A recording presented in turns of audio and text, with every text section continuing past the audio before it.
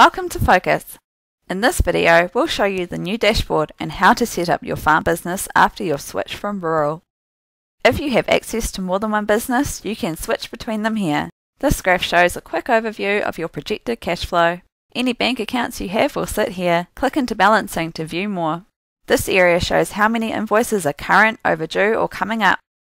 The pie chart will show categories you've spent or earned money. Click into each category for more detail. After you've made the switch, you will want to check and edit your business information. Allow other users to access your database. Check out our link for more info on access levels. Your existing users from rural will need to be invited to sign up to Focus.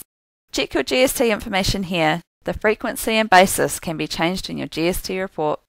Enter your livestock weights and values for current, past or future years to get the most out of your livestock trading report. Add new bank accounts. Update your bank account details, opening balance and overdraft rates. Most banks have direct feeds into Focus. Download the form here to get started. If you already have bank feeds set up in rural, they will transfer across to Focus. Set your default account if you have more than one, and don't forget to save as you go. Management tags track income and expenses for your other enterprises that operate under the same GST number. You'll get one complimentary management tag with your subscription. If you need to buy another, you can do this here.